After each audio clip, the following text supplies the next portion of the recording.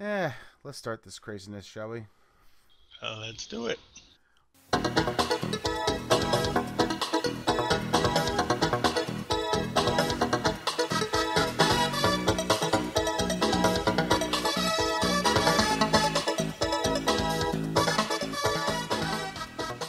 Hey, everybody.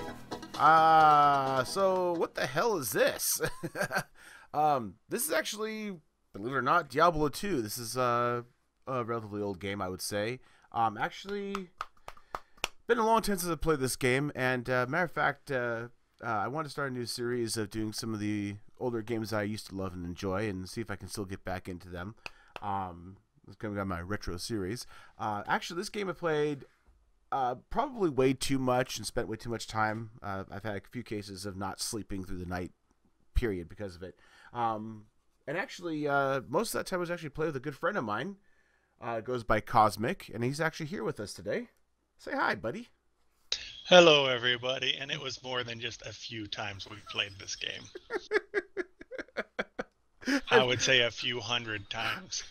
There may have been a couple of days in a row where I actually did not actually sleep. Just kind of played through the night, went back to work. Yeah, no, actually, this was the very tail end of the 90s going into 2000s. It was before we got turned on to EverQuest, and that sucked the life out of us. This game was pretty much primarily what we played non-stop to nauseum. So I figured I'd go ahead and do a reboot on it, have a little fun here. Then we're gonna start off. We just created this game here and the characters and everything. So I'm gonna go ahead and get things off and running here. We got our little first quest of go out and explore the new world. I'm playing in Amazon simply because I always play in Amazon. It's been kind of my go-to gal. And Sal looks like a assassin. Yeah, normally I'm on Amazon as well, but this time I figured I'd play an ass. Oh, good times. Yeah, this is. I can't even imagine how many times we've oh god, the hours. I said the hours we have played on this dumb game. It's just absolutely amazing. So what's the map overlay button? I can't remember. Tab. It's a horrible drink, by the way, kids. Don't ever drink it. Why anybody would ever want this goddamn drinks? Ugh. And Alt, I think, was show shit on the ground. Oh yeah, I remember that. Here we go. Here's our cave. The Cave of Wonders. You go that way, I'll go this way. Oh, you take the high road and I'll take the low. Crap. I'm looking down, not paying attention. Oh, I love these guys. You die first. These little ugly shits were always fun because they would die and then their little chieftain would raise them up back up, and it could be problematic. Especially the later ones would actually had 2 levels of chieftains. One chieftain, master chieftains to get rid of, or pick up the little chieftains, and they pick up the little jerk-offs here. Oh, I hated those ones. I'm having difficulty picking shit up off the ground. Point and click, I believe. Just to help you out here. I believe shift you hold still so you can click everywhere and not run off everywhere. Yeah, I switched that to spacebar because my thumb always sits there. Gotcha. Yeah, I'm for the moment here. I'm just leaving everything default until I decide what I want to do with myself. Oh man, it has been a long time. So me and Cosmic actually met one of my early jobs. I went and applied for a job at Blockbuster in it was either 98 or 99, and I walked in. The extent of my interview for Blockbuster was I dropped the application off with the store manager. She looked at it and said, "Great, when can you start?" And at the time, Cosmic here was assistant manager at the place, and we ended up hitting it off, and I'd go hang out at his place, and we'd play video games of all sorts and types, from console to PC, and at one point we had a pretty ripping setup in his garage with our PCs and monitors and everything else. And of course, we were proper gamers in that we would systematically go down to the video store or the computer store and grab, a few additional copies of the game and find ways to cheat and hack and, get free stuff we shouldn't get. Key generators were our friends back then. Okay, we see what else was there? I know we played Worms Armageddon. That was a We popular didn't play thing. that one that much. I never really got to do anything in it. We played a little bit. I remember that was one of the things. I'm trying to think what else we did on the computer. I know we played a lot of console games. We had a lot of we did Dreamcast and the PS1 back then.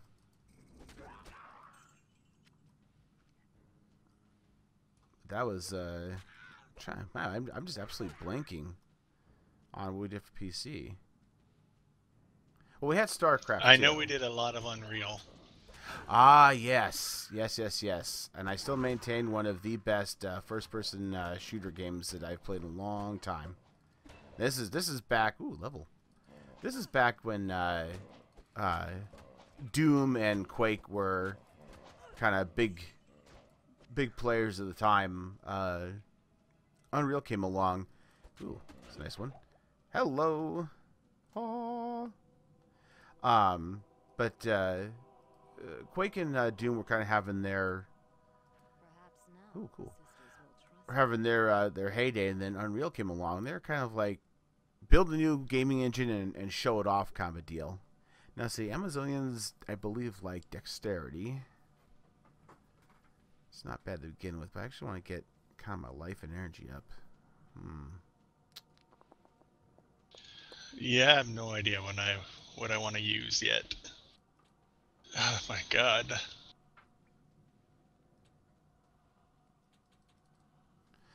Yeah, I'm trying to. I remember I always like dump a bunch into the primary stat and then end up shafting myself because I'll get some piece of armor that's like, I'm sorry, you're too stupid to use this. Oh, great.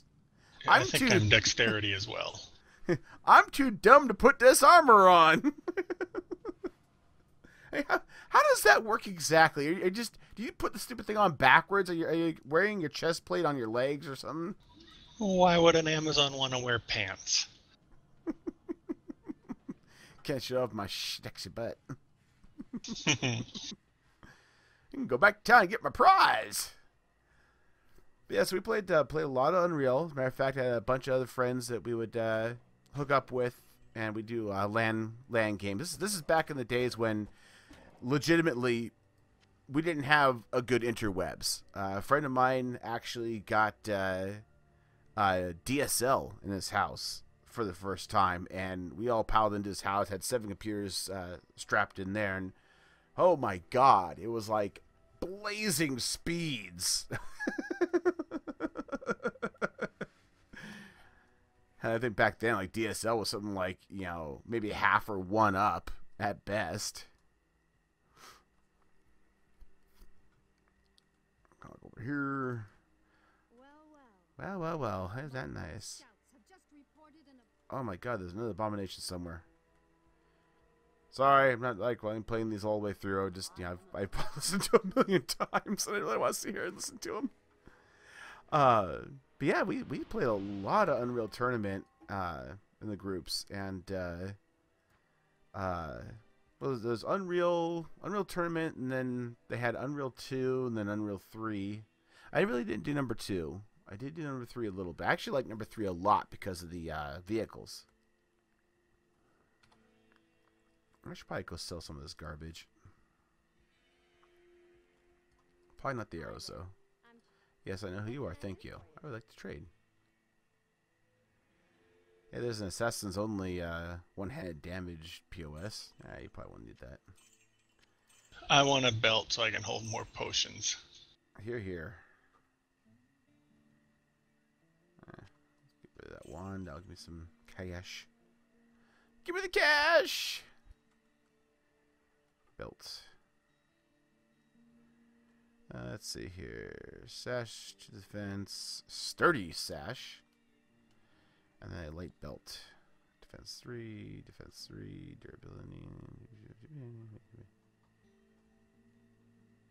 Doesn't matter which way you go, huh? Whew. Yes.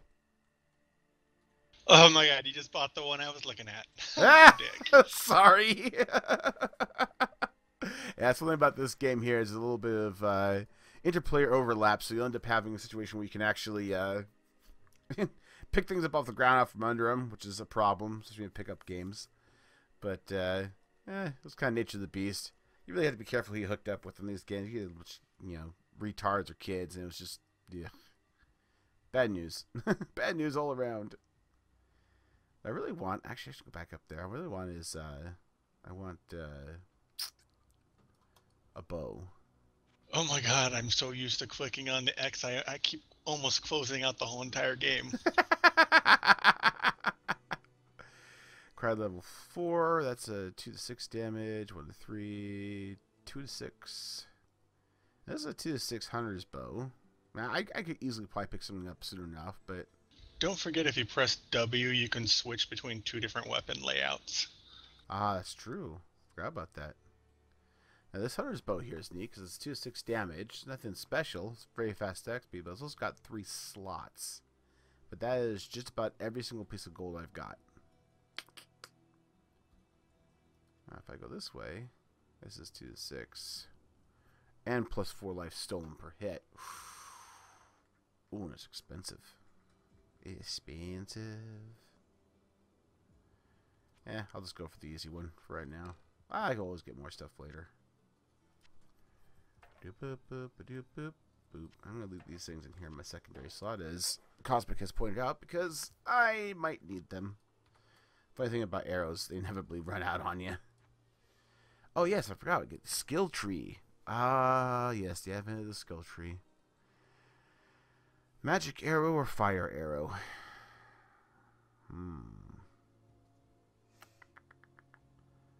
Once again, decisions. Yeah, I really gotta kind of go both ways anyway, so... Yeah, we'll just leave this there for now. I'm gonna use magic missile.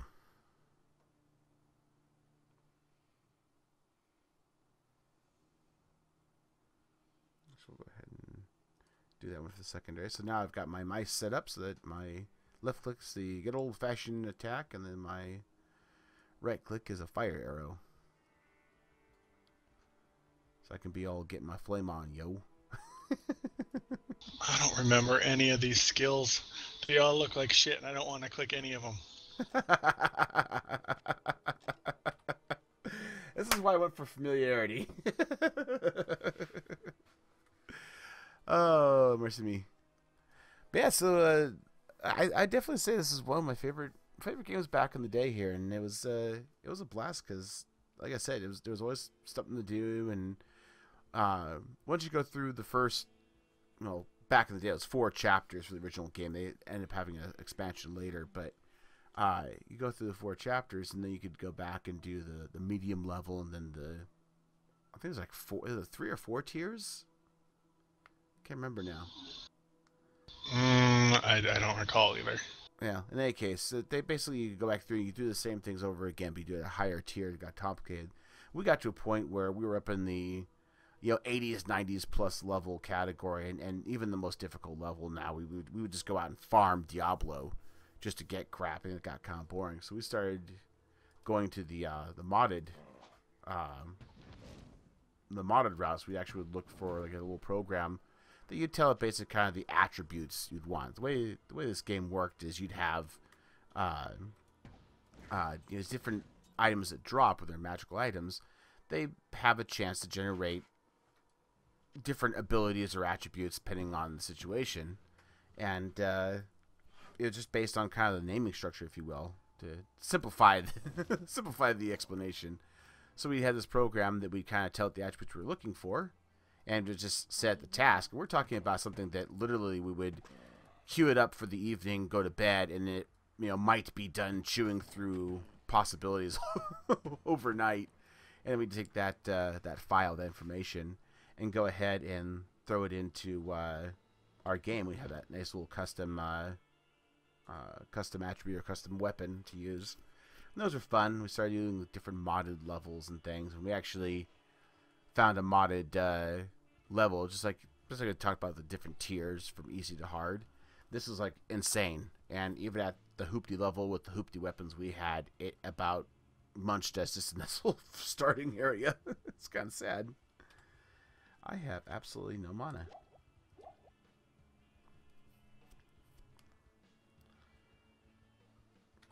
Cracked sash. So, I think my favorite part of this game was the cow level. ah, yes. Not enough mana. Not enough mana. Shoot one, they all run away. Ooh. This is the first part of my life. Pick up everything. Ooh, 4 gold!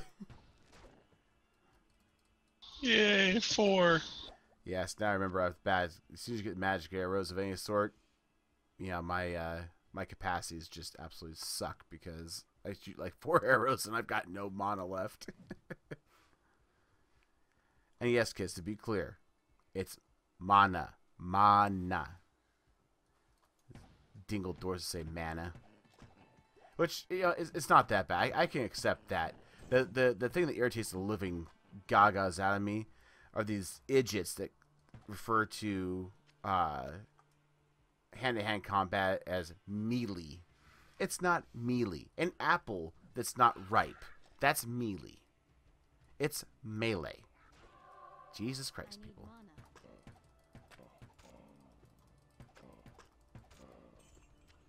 That's probably the biggest thing that annoys the crap out of me.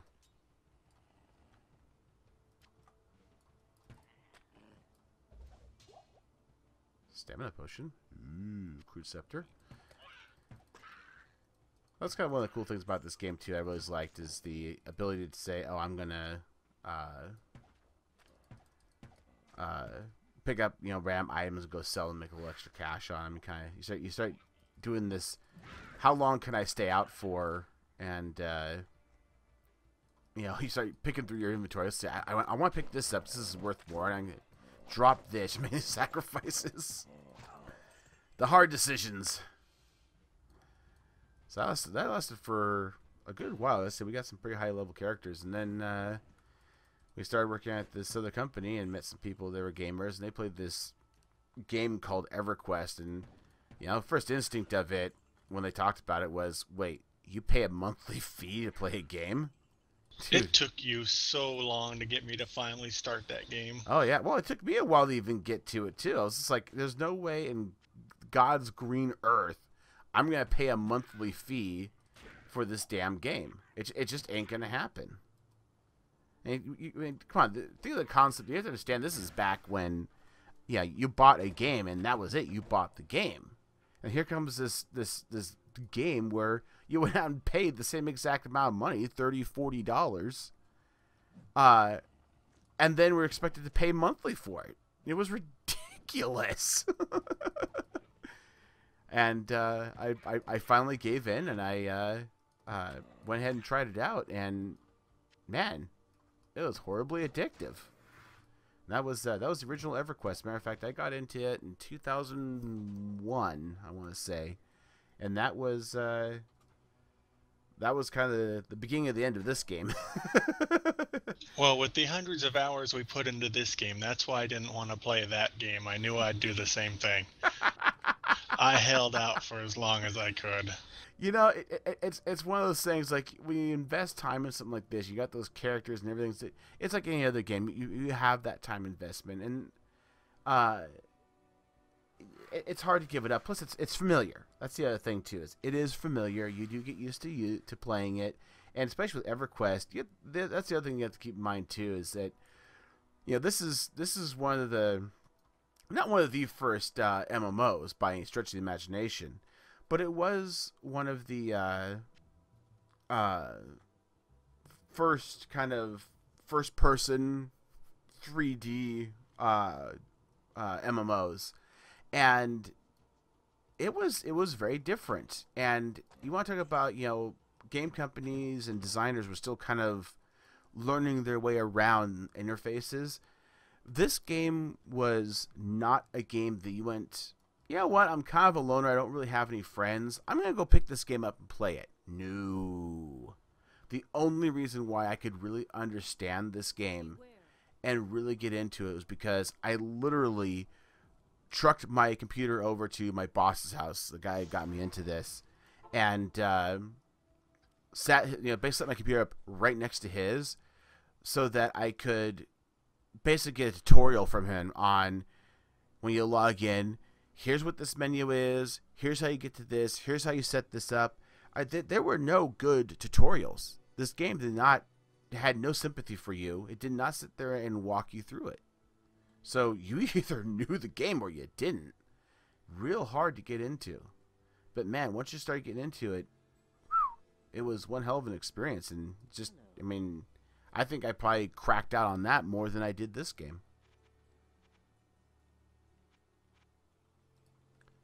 Alright, so we're going to go ahead and get rid of some of this crap here. That's a lovely scepter. That'll make some cash for me. Some crappy axes and that. Do I have any scrolls of identification? Let's go ahead and identify this. Ooh. Attacker takes 1 damage. Cannot be repaired. Yeah, let's go ahead and do it. What the heck?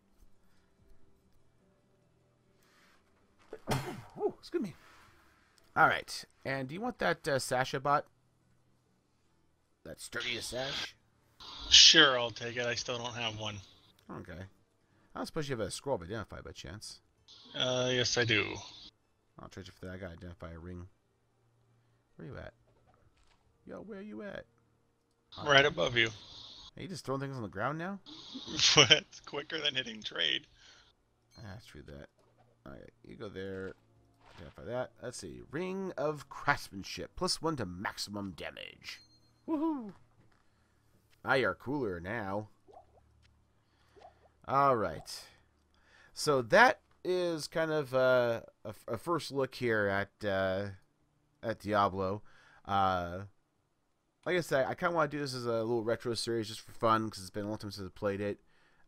So I definitely will be doing a few more episodes of this for certain. I'm also thinking about playing some StarCraft, the original StarCraft with the BRG'ers expansion. So you may see a couple of those pop up. Trying to kind of dig back my memory now about some of the games I played because I'd like to pick up a couple more of those and kind of do a whole bunch of retro. I don't have anything set up for doing like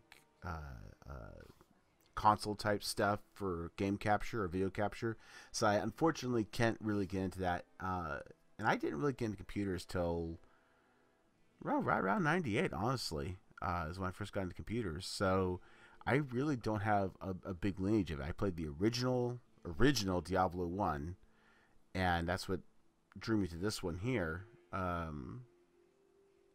I mean, it's really trying to rack my brain on anything else I really played. Blizzard pretty much swept me up between this and StarCraft. They kind of ate a lot of my time, and then, like I said, Unreal Tournament came along, and you know, that was pretty much it for me. But that's it for now. I appreciate the hanging out with us here, and we'll be back again. We'll do some more exciting jibber jabbering and slaying of monsters and talking about the good old days, and so this goes on here. So for now, take it easy, stay happy, people, and I will talk to you later. Ciao.